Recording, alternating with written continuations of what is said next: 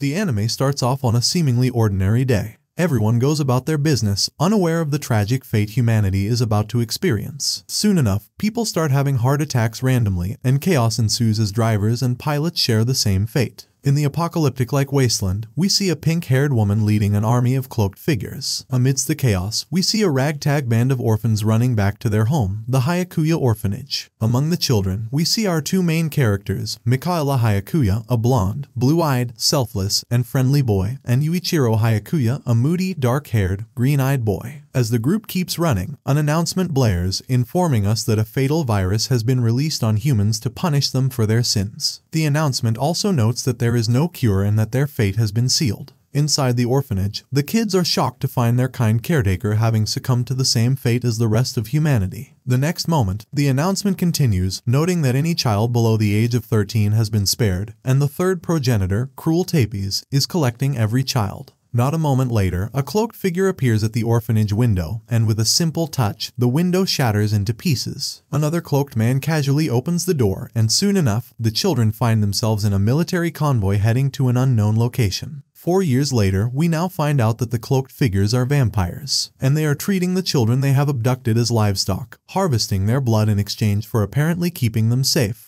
Yuichiro, now 12 years old, hates the vampires and the way they treat them as objects, refusing to even eat the disgusting food provided. Meanwhile, Mikaela manages to maintain a more positive attitude, noting that at the very least they're still breathing and that they weren't separated from their little family. Yu gets into conflict with some vampires, which he refers to as fangs, in an attempt to seek justice for two little girls who are harmed by the bloodsuckers for playing in front of them. Although Yu tries his best to make the fangs apologize, he is no match for these supernatural beings.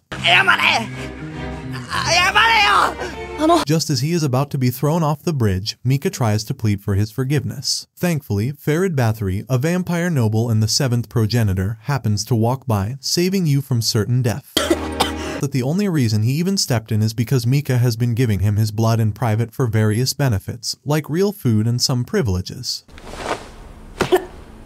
We now see a flashback to when Yu and Mika first met. Yu went from being an antisocial loner after being abandoned by his parents and almost killed by his father. Mika offered him a chance to become part of their little family, just like the other orphans. Eventually, the two became brothers, ready to do anything to help each other. Surprisingly, their sister Akane informs Yu that Mika somehow managed to get the ingredients to make real curry, and Yu now realizes that Mika has been giving his blood to the noble for their sake. Later that evening, Mika returns from Farid's mansion, informing Yu that he managed to get him a pistol so that he can fight these vampires whom he hates so much. Mika also gives him a map of the city they're in, which they can use to finally escape this cursed place. At night, the two boys lead their family to the escape route they found on the map, and although they manage to avoid danger along the way, they're shocked to find Farid waiting for them at the city's exit. He reveals that he has been manipulating poor Mika all along. Without wasting any more time, he directly grabs one of their little sisters and drains her of her blood, throwing her lifeless corpse on the floor. Yu is enraged and tries to attack Farid with his pistol, but the noble easily dodges.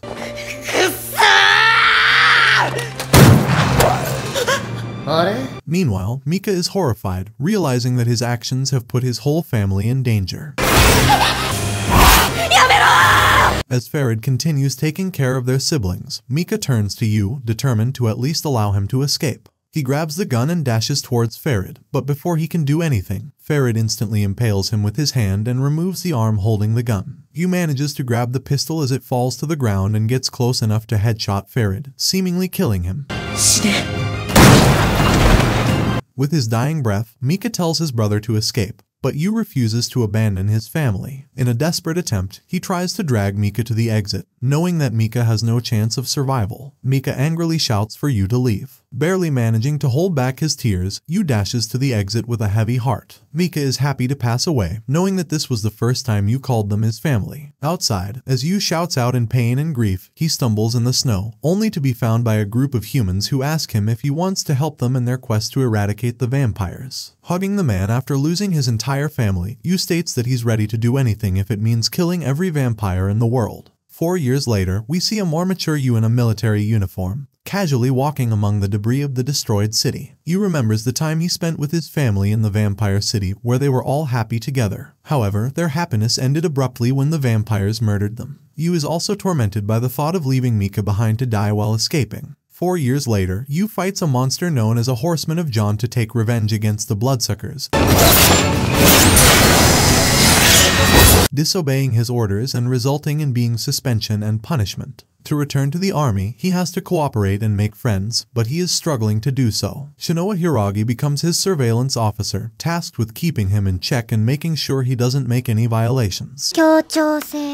Yu remembers meeting Guren Ichinos, the man who found him on that cold night and promised him the opportunity to kill vampires. However, he has not kept his promise as of yet. In the locker room, Yu notices some teens bullying another boy. Although he initially wants to ignore the situation, he decides to step in after one of the bullies threatens to feed the boy to the vampires. Shinoa informs him that fighting civilians is a violation, so with no other alternative, Yu ends up getting beaten and becoming the errand boy of these bullies.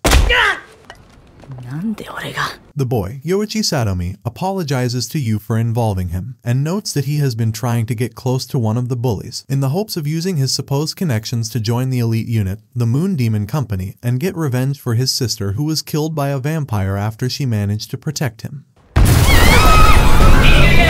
Later, a vampire escapes from a laboratory, and Yu decides to avenge his family by killing her. He interferes before she can bite a student and engages in a fight with her, although the vampire seems to easily regenerate every injury Yu manages to inflict. Yoichi appears and manages to stop the vampire from draining the other student's blood. Enraged, she attacks Yoichi, but Yu blocks her attack. In a fit of anger, she grabs Yu by the throat and jumps out of the window with him, but he manages to stab her in the stomach as he lands on the ground. However, the vampire is unharmed and prepares to deliver the finishing blow. Thankfully, Guren appears and manages to end the vampire with his cursed sword. As Yu falls unconscious after his new friend Yoichi falls on him while hugging him, he dreams about his family being happy that he has finally managed to make a new friend. They tell him that they can finally stop worrying about him. As they leave, Mika's image tells Yu not to live for revenge and to take care of his friend instead. Yamanaka prevents his companion, Yuji, from opening a room covered in spell tags. As they leave, Yuji looks back and the door opens slightly. On the school's rooftop, Yu receives a love letter from the girl he saved from the vampire. Shinoa shows Yu her cursed gear, Shikama Doji, which amazes him. Yu attacks Shinoa to test the weapon's strength, but she overpowers him with no effort.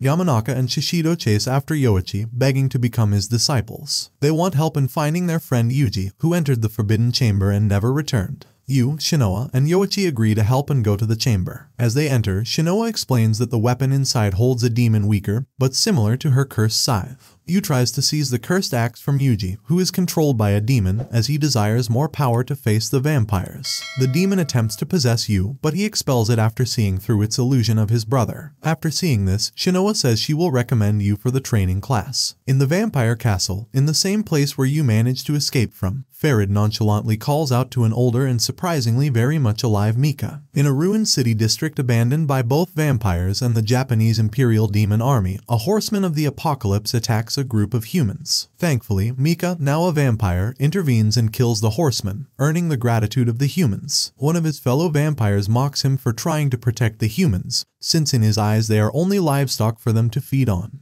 However, he praises Mika for his strength and asks if he really became a vampire by drinking the blood of the third progenitor. Mika remains unfazed by his taunts and casually walks away, noting that he has no interest in proving anything. While the vampires claim the district and announce that they will protect the humans in exchange for their blood, Mika is approached by a girl he saved who offers her blood to him. Looking at her, he reminisces about how cruel Tapes turned him into a vampire 4 years ago. In a flashback, we see that shockingly, Farid was only pretending to be dead. As the seventh progenitor, he could have easily evaded the bullet even at such a close range. Cruel theorizes that he allowed you to escape on purpose. She demands an explanation from Farid since one of her two Seraphs managed to run away, while the other is on the verge of death, referring to Yu and Mika. After a brief altercation with Farid, where she casually smacks him away like a fly and pins him to the ground, Cruel then turns to Mika, offering him eternal life. However, without thinking twice, he refuses with his dying breath. Annoyed and claiming he has no choice, she forcefully feeds Mika her blood while kissing him. Back at the high school, Yu stumbles into a pink-haired student, and without saying much, the two hotheads start fist-fighting. Shortly later, a bruised Yu meets with Yoichi and Shinoa, ready to attend their special lesson with the Moon Demon Squad Lieutenant Colonel, Guren. After a short introduction, Yu goes to take his seat but is shocked to find the same pink-haired student sleeping with a book on his face in his chair. The two recognize each other, and soon enough, they start bickering again, while the rest watch on in mild amusement. After the lesson, the pink-haired student, introduced as Shiho Kimazuki, visits Guren in his office, claiming that with his talent, aptitude, and top grades in every subject, he should be guaranteed a trial for the highest-ranked Black Demon Series cursed weapons. Guren nonchalantly questions his motive for wanting to rush and gain strength. Although he notes that he knows of his situation with needing money and unrestricted treatment for his little sister, which the Moon Demon Company can provide. Guren points out that in his current unstable state of mind, the demon within the cursed gear will easily feed on his desire and possess him. Shiho isn't convinced, so Guren releases his cursed sword, demonstrating how demons feed on rage and desperation, while Shiho can only tremble in fear, unable to move. Guren ends by saying that the current Shiho has no chance to wield a cursed weapon. Later, the students begin their combat test against some cursed army puppets. Being handcuffed to each other, Yu and Shiho have a rocky start, dragging and bumping into each other. The test is momentarily paused as Shiho is summoned to the hospital since his sister is in critical condition. Afraid that he might fail to make the selection for the cursed gear, Shiho decides to continue the test instead. However, when Yu finds out about his situation, he punches Shiho, saying that he'll never see his sister again if she dies. Now in the hospital room, the doctor informs Shiho that his sister managed to push through this time. However, with the current treatment, she won't be able to survive much longer. Shiho resolutely states that he'll soon join the Moon Demon Company so his sister will receive the best treatment. Meanwhile, Yu can only listen dejectedly as he's still handcuffed to Shiho. Outside the hospital, Yu and Shiho proclaim that they won't let anything get in the way of their goals and eventually accept each other, forming somewhat of a friendship. In the vampire city of Sangunam, an announcer warns of the humans gathering and attempting to expand their territory, even attacking and killing their fellow vampires in the process. With this, Cruel declares war against humanity, proclaiming that the vampires will preserve the balance of the world. Cruel Tapes declares war against the Japanese Imperial Demon Army, accusing them of experimenting on the Seraph of the End. While watching the events unfold, Mika vows to rescue Yu. Meanwhile, during a meeting, Guren falls asleep, prompting General Tenri Hiragi, Shinoa's father, to reprimand him for his behavior. Unfazed, Guren walks out and ends up meeting Yu, who demands his cursed gear. Eventually, Guren agrees to give him a chance to make a contract with a demon and gain a cursed weapon. In another location, Mika ignores Farid's attempt at taunting him and returns to his childhood home where he lived with Yu and the rest of his family before becoming a vampire. However, he accidentally scares the new children living there with his new appearance. Later, Yu receives his test paper, which displays a 0, making him embarrassed, as Shinoa shows everyone his test paper. Guren then puts the students through a test of endurance by releasing his demonic weapon and pressuring the students with its aura. Yu, Yoichi, Shiho, and Shinoa are able to withstand it. Guren explains the contract ceremony, also noting how they must be determined to do anything, even if it means dying. Once they arrive in the restricted room, Guren explains that every weapon they see is the highest-ranking cursed weapon with Demon Kings sealed within them. He informs the boys that they must not give in to the demon's temptation if they wish to succeed. They each pick a weapon, aside from Shinoa. Yu chooses a katana-style sword and draws its blade, which begins the trial. An 8-year-old Yoichi witnesses the murder of his sister by vampires, who leave after killing her. Yoichi sees his sister's body, and when he speaks to her, the demon in the form of his sister informs him that she is replaying his deepest memory, and that she is dead. Meanwhile, an adolescent Shiho watches over his sister Mirai, who is similarly the demon in disguise, and she tells him he can leave his sister behind. At the same time, a child Yu is confronted by a demon in his orphanage, where the demon offers him power in exchange for revenge. Akane's voice warns Yuichiro that he cannot have power without dedicating himself to revenge and his family, which is just an illusion by the demon, telling him to forget love. Still, Yu manages to successfully overcome the demon's temptation and sign a contract with it. The demon later reveals its name as Asuramaru and warns Yu not to trust humans. In the present, Yoichi confronts his own demon, who takes the form of his deceased sister and offers to earn his revenge for him. Initially, the demon manages to possess Yoichi, taking over his body and attacking his friends, but Yu manages to appeal to the possessed Yoichi, trusting that his friend will not attack him. This helps Yoichi break free from the demon's control and rush over to you to apologize for almost hurting him. Meanwhile, we see a vampire squadron flying in an aircraft carrier heading to Tokyo, with Mika present. Yu wakes up to his alarm clock, wears his military uniform, and heads to the subway where he meets Shinoa. She informs him that the vampires are planning to retake Shinjuku. After meeting with their squad leader, Guren, he introduces their new squad member Mitsuba Sangu, a veteran with a blazing personality. The group then heads out to complete their mission. While on the way to their destination, they encounter a young girl being attacked by a vampire. Yu disobeys orders and saves the girl, leading the squad into a battle with the vampires. Despite being scolded by Mitsuba for his actions, they succeed in defeating the vampires and escaping back to their base. The young girl thanks Yu for saving her, and although Mitsuba is gentle with the girl, she still notes that she can't stand Yu. Later, while taking a shower, we see a flashback of Mitsuba's past where, like Yu, she disobeyed her orders, which led to one of her team members sacrificing himself for her to live. She now lives with that regret and trauma in her heart. After things calm down, the young girl reveals information about the vampires that held her captive, and soon enough, the squad heads to the location revealed, intending to save the children kept there. The squad enters Omotsando Station to face the 7 vampires. They see humans treated as livestock, who although not held forcefully, cannot escape because of the monsters outside. They manage to kill a few of the vampires, but to their surprise, they find out that the girl who gave them the information had deceived them after the vampires threatened to kill her family. They are then ambushed by even more vampires. Mitsuba is grabbed by one of the vampires in the ambush, but Yu manages to save her while the rest hold off the remaining vampires. After killing them, they meet with army soldiers, and the child who apologized for tricking them is reunited with her family. Shinoa mockingly notes that Mitsuba is falling in love with Yu, but Mitsuba angrily denies it. Yu then reveals that he was held in a vampire city when he was little, but tells Mitsuba not to poke her nose in his past. Still, Mitsuba thanks him for saving her. The squad finds an army Hummer, and after Shiho hot-wires it, they drive along the road to their destination, but eventually encounter a tall red-haired progenitor vampire armed with a first-class weapon.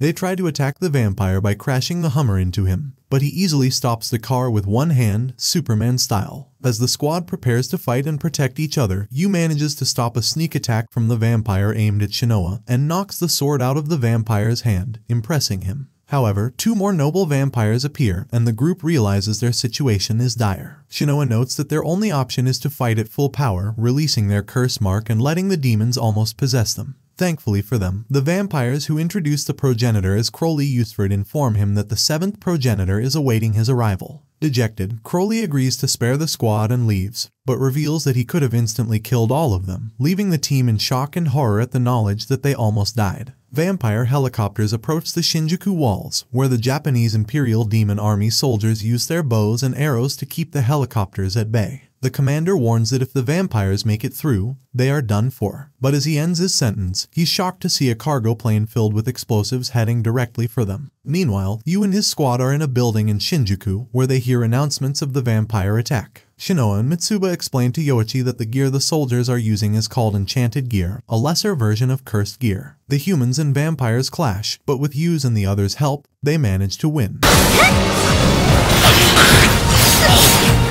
Later, Corporal Nagai thanks the team for their help and orders them to head west for vampire extermination while he takes care of the defense line. Elsewhere, Guren spots Mika and Farid overlooking the battlefield. Farid mentions that drinking directly from a human is outlawed in Sangunum. Mika recalls Sangunum 4 years ago when he refused to drink human blood after becoming a vampire. But out of hunger and desperation, he uncontrollably had to feed on Cruel's vampire blood, becoming her direct servant. While heading to their destination, Shinoa presents some pills to the team, informing them that this is a quick way for them to increase their strength. 1 pill amps them by 1.5 times, while 2 pills crank it up to 1.8 times with serious side effects. However, taking 3 pills will directly cause internal damage and kill them. The group is separated in a helicopter attack, but they manage to escape underground in the abandoned subway. Meanwhile, Mika sees an explosion, and one of the vampires he was with turns to ash after someone attacked him. He looks up to see Guren standing amidst the smoke, preparing to engage him in combat.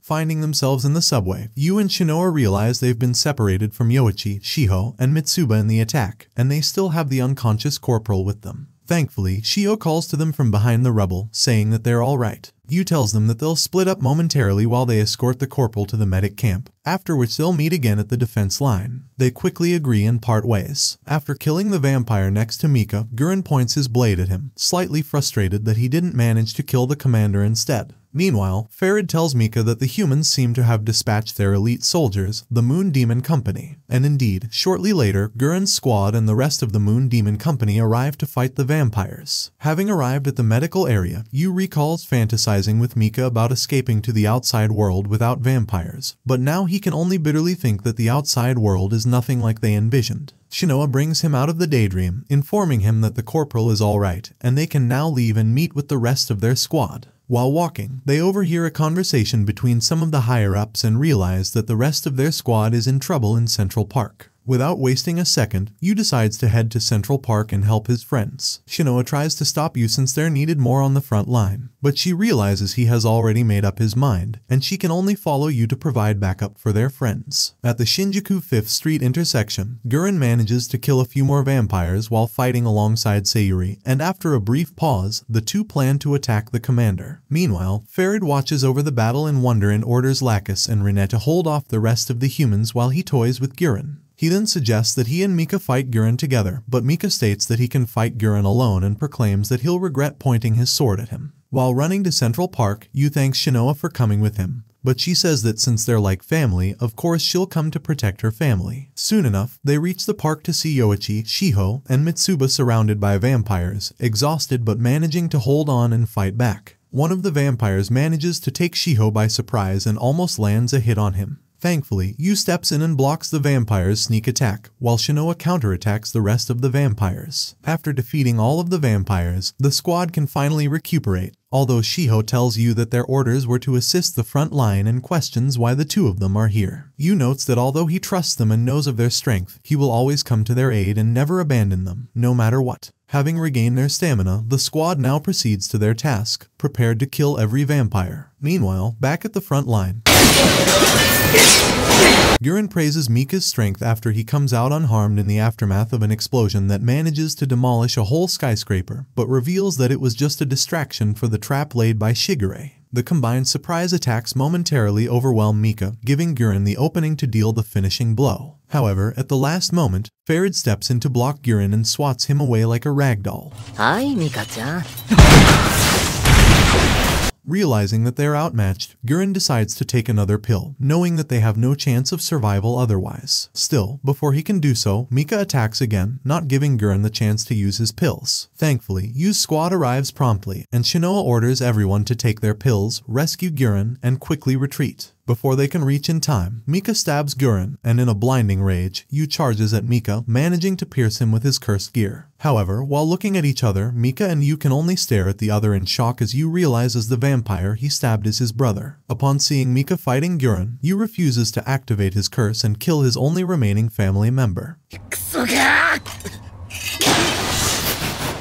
He then apologizes to Mika for abandoning him back then, as he barely managing to stop himself from breaking down. But Mika comforts him, saying that he did nothing wrong and promises to save Yu from the humans. Meanwhile, Gurren and the rest of his squad scold Yu for letting the enemy survive. Farid steps in, adding fuel to the fire, saying that he can save Yu from the humans by turning him into a vampire as well. However, Mika is enraged upon hearing this, threatening to kill Farid if he so much as lays a finger on Yu. Farid claims that he was just joking and instead promises to take care of the other humans while Mika rescues Yu. Mika notes how Yu has made new friends, but states that Yu is too kind and that these humans are taking advantage of him, since he has witnessed the greed of humans firsthand. Soon, Crowley and his servants arrive as well. Seeing this, Gurren orders a retreat, but Farid blocks Yu's path. Seeing his childhood captor, Yu starts attacking wildly, losing all forms of composure. Witnessing this, Gurren rushes back, trying to support Yu, and before you know it, the vampires engage the humans in all-out combat. Soon, Farid manages to take Yu by surprise and grabs him. Thankfully, just as he previously said, Mika attacks Farid, managing to cut off his arm. In the confusion, Mika picks up Yu and runs away. A short distance away, the two start talking, and while Yu asks in apprehension if Mika is still human, Mika asks Yu to come with him, claiming that the humans are just using him. However, once Yu sees his teammates and friends being drained of blood by the other vampires, he throws Mika to the ground, refusing to abandon the only friends he has made.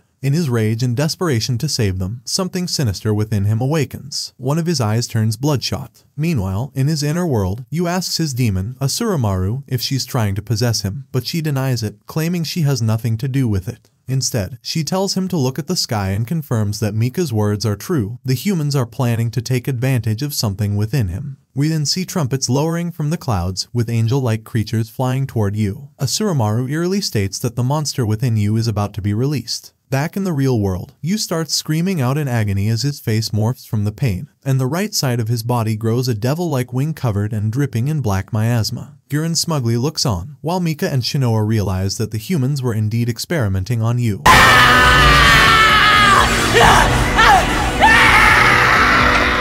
Having lost all sense of self and reason, Yu indiscriminately attacks Mika, sending him flying. In the next moment, he turns to Crowley. Surprisingly, a single swipe of Yu's sword is now enough to destroy a whole city block, and even forces a progenitor vampire like Crowley to avoid and dodge his attacks. Not only that, but Yu's speed and reflexes are now on par with Crowley, dragging him around like a sack of potatoes. He even manages to parry every single attack with no difficulty and overwhelms Crowley with his attacks instead. Although forced to retreat, Crowley seems unharmed and only complains that the humans created a scary monster like Yu. Farad even questions Gurren, but the latter refuses to reveal anything. Still, Farad guesses that this must be the result of the human experiments they have been conducting. Unfortunately, in the mayhem, Yu loses sight of Crowley and spots Shinoa, attacking her instead, disarming her and almost dealing a killing strike. Thankfully, Mika steps between them and receives the blow instead. With a last-minute call, Gurren tells Shinoa that she can still bring Yu back. Having no other option, Shinoa dashes to Yu, managing to hug him and call out to him, begging him to return to normal. Although just barely, Yu manages to stop himself from harming Shinoa and transforms back to normal after vomiting the black liquid within him. Afterward, he faints in Shinoa's lap.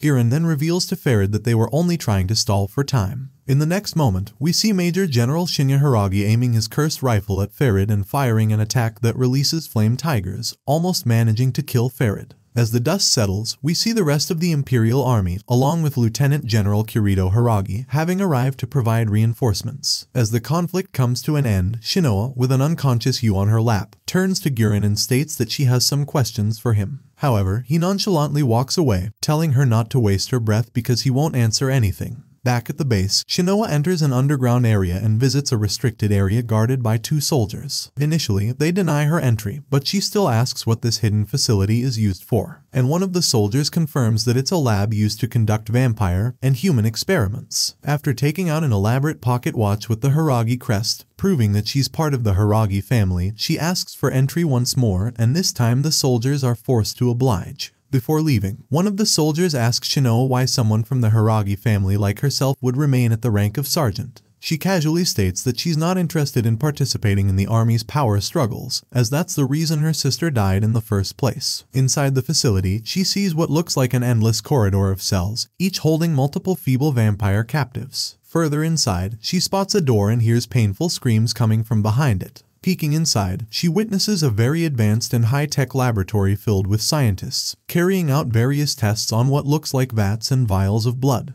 Entering one of the offices, she sees Gurren silently reading a report on some test results. Gurren dismisses her without even looking, but she disobeys and approaches him directly, stating that Yu is still in a coma and asking what he's planning to do to him. Looking at the pills on the table, Shinoa thinks back to when he ordered her to give Yu a special blend of drugs, supposedly because his cursed gear was unique. But she now realizes that was simply just a cover-up. Gurren avoids her questions and simply says that human experimentation is the only way for a weak species like them to survive in this apocalyptic world. He even reminds her that countless human lives were used so that her sister could complete her research and development on the cursed gear. With that, he sits back down and orders her to leave without hearing anything else she has to say. However, before she leaves, he tells her that the drugs take 5 days to wear off, so you should awaken soon. He ends by saying that if she really cares for Yu, she should be at his side when he wakes up. In Yu's hospital bed, Shinoa realizes that she might be falling in love with him. Meanwhile, we see a flashback to the aftermath of the battle, where Mika tries to grab Yu, but is stopped by an annoyed Farad who reveals he was playing with Mika all along,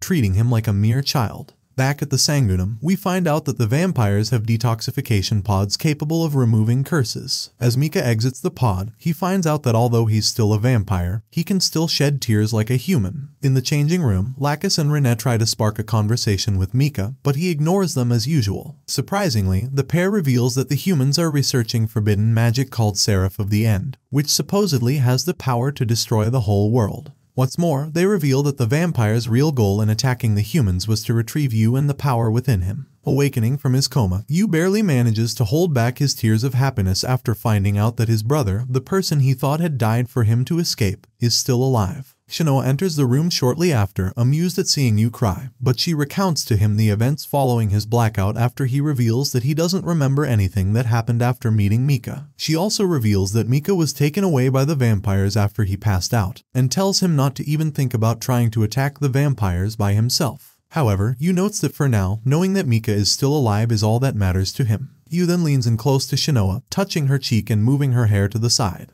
He asks if she's alright from her neck injury, while a flustered and embarrassed Shinoa confirms that she's fine. Soon the rest of his squad members come in, interrupting their romantic moment, and start joking around with each other. Yu interrupts them, saying he's glad that they're alive and grateful to have friends like them. Later, while looking at the full moon, Mika and Yu both promise at the same time that they will save the other. Surprisingly, we end by seeing Gurren sign a letter and head out, while Farid waits atop the roof of a building, handing all of the vampires' research data to his unrevealed partner, noting how serious this mysterious individual can be sometimes. This concludes the Seraph of the End Season 1 anime recap. If you would like me to continue with Season 2 of this anime, let me know and I will provide it as quickly as possible. Make sure you subscribe to see the next season and know the latest updates. Feel free to share your thoughts. I'm out. Hi, Mika-chan.